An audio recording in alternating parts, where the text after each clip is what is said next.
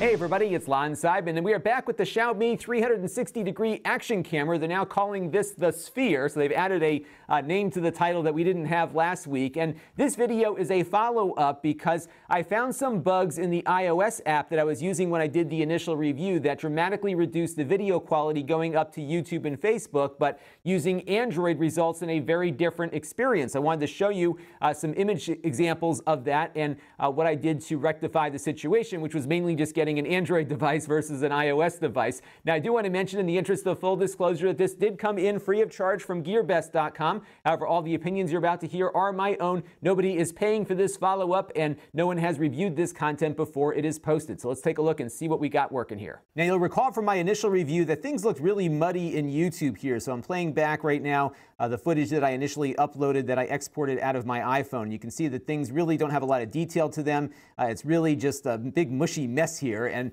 I noted at the time that it looked like the video file was significantly compressed over the original. So in fact, the iPhone output was about 4 megabits per second, whereas the recording off the camera was running at 40 megabits per second. Hence, we had a pretty significant reduction in quality. And then a viewer was watching and pointed me to this video, which is from 360rumors.com.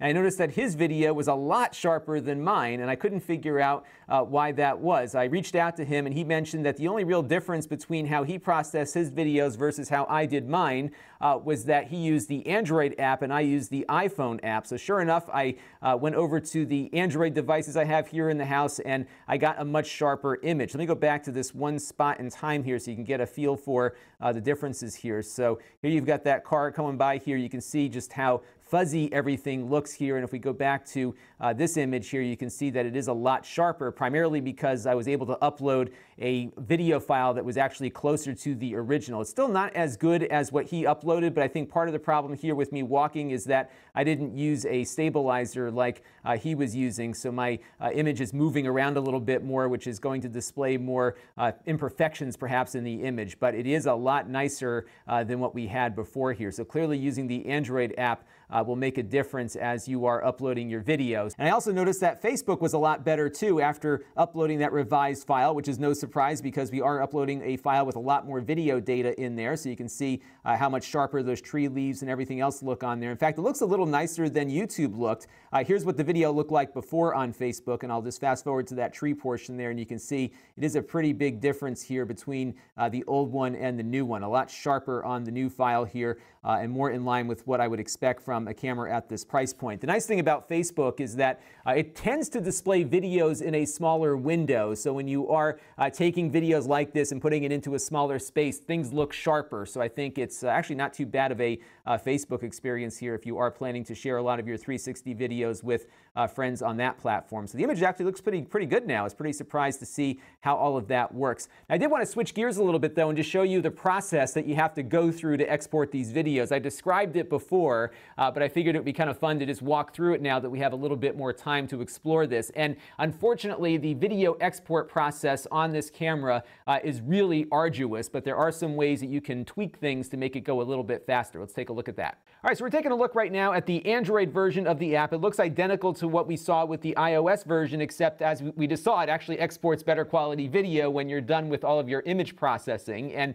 what I've got on here right now are a bunch of images that I brought over from the camera earlier, and I brought those over via Wi-Fi. The problem is the Wi-Fi transfer takes forever, but they did put on a little button here at the top, at least on the Android version, called import. Now what I did to get the file on here was I took the card out of the camera, I put the card inside the SD card slot on my tablet here, and then I used a file manager to move the file over to the device. And where you want to put the file is in a folder called MadV360, which is going to be in your camera folder on your Android device. You'll see in there the DCIM folder, you'll see a folder called MadV360, and if you put the file in there and then go over to the device and click import, and then you'll see that file showing up here. So if I tap on this one and then go over here to import, what will happen here is it will add it now to my list of files, and now I have this file here on the app. So I'll hit the play button here. My thing just rotated the wrong direction,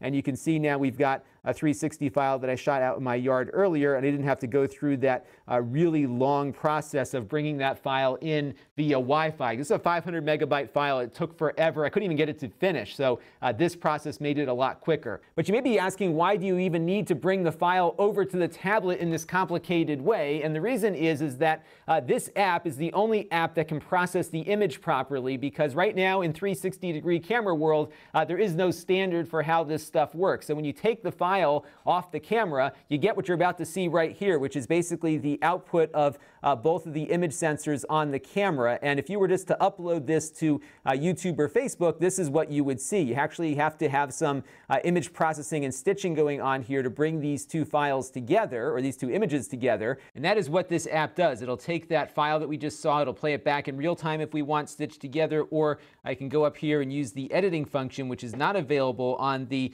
iPhone version of the product here, and snip out portions of the video. And then when I'm ready to get this video set for upload, I can go up here and click save. So let me just trim off a little bit from the beginning perhaps, and then click save here. And what this is going to do is then go through the process of exporting the video into something that we can work with, and it will look like what you see here. And I say work with because there's still one more step that YouTube and Facebook need to know that this is a file that you can scroll around with versus just a flat video. And what will happen here is that if we were to upload this processed file right now from this camera, this is what we would get on YouTube. We would not get something we can scroll around. We just get this big rectangular mess here. So YouTube actually has a free piece of software called the Spatial Media Metadata Injector. And if you've been trying to upload 360 video and are failing either to YouTube or Facebook, this piece of software will likely solve your problem, because what it's going to do is take that flattened out file, which now is in a standard format,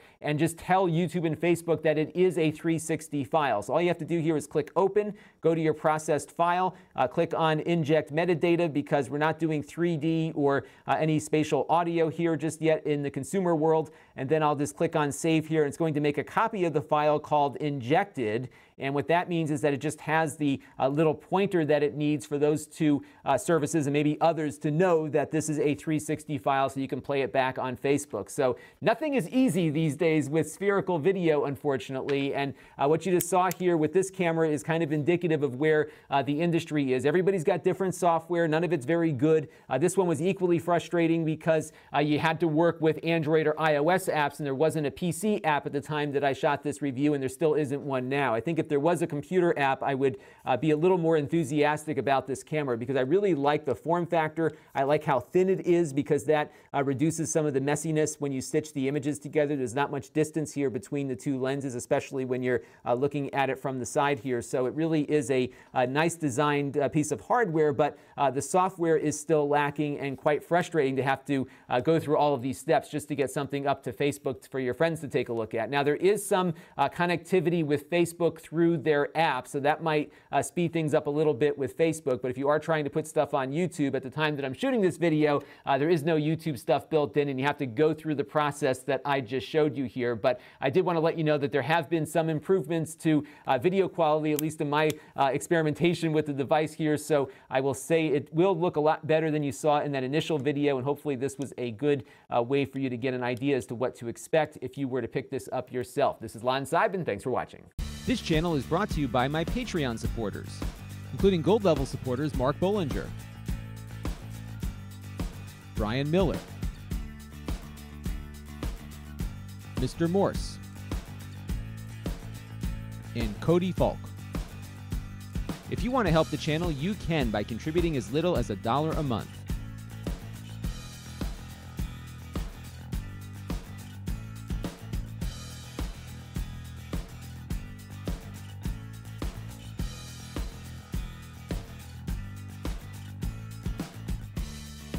Head over to Lon.TV/Patreon to learn more.